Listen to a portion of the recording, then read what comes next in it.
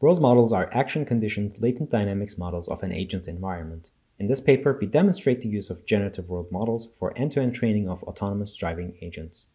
We tested our trained policy in closed loop in the CARLA simulator as well as NVIDIA Drive Sim. Here we see our agent stopping for a stop sign in Drive Sim, then stopping for the turning vehicle, and finally turning right. On the top right, we see the navigation cue provided to the model. Our agent's behaviors are learned from data and not hand-coded. Here we see the model stopping for a red light.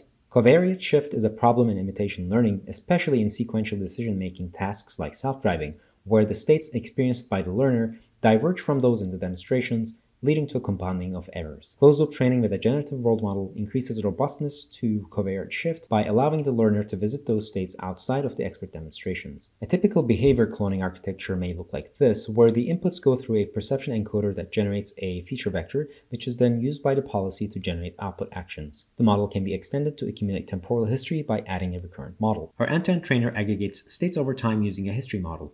We sample prior and posterior world states from the generative world model and the state estimator. KL divergence between the prior and posterior states pushes the agent back towards expert states whenever it drifts.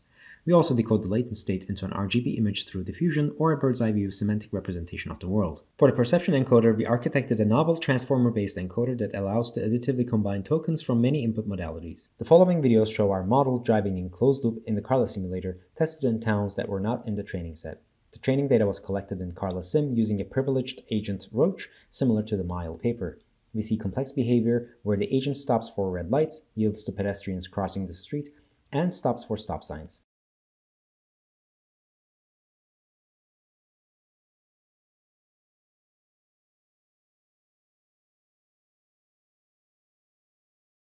Among comparable models in the CARLA Leaderboard 1.0, we achieve state-of-the-art driving, route completion, and infraction scores. We also compare our model against behavior cloning in the CARLA simulator. The significantly higher scores suggest that the world model trained policy is more robust to covariate shift. In this example, we see the BC agent on the left crashing, while the Gen world model agent on the right does not. We next purposefully push the models outside of their training distribution by applying lateral perturbations.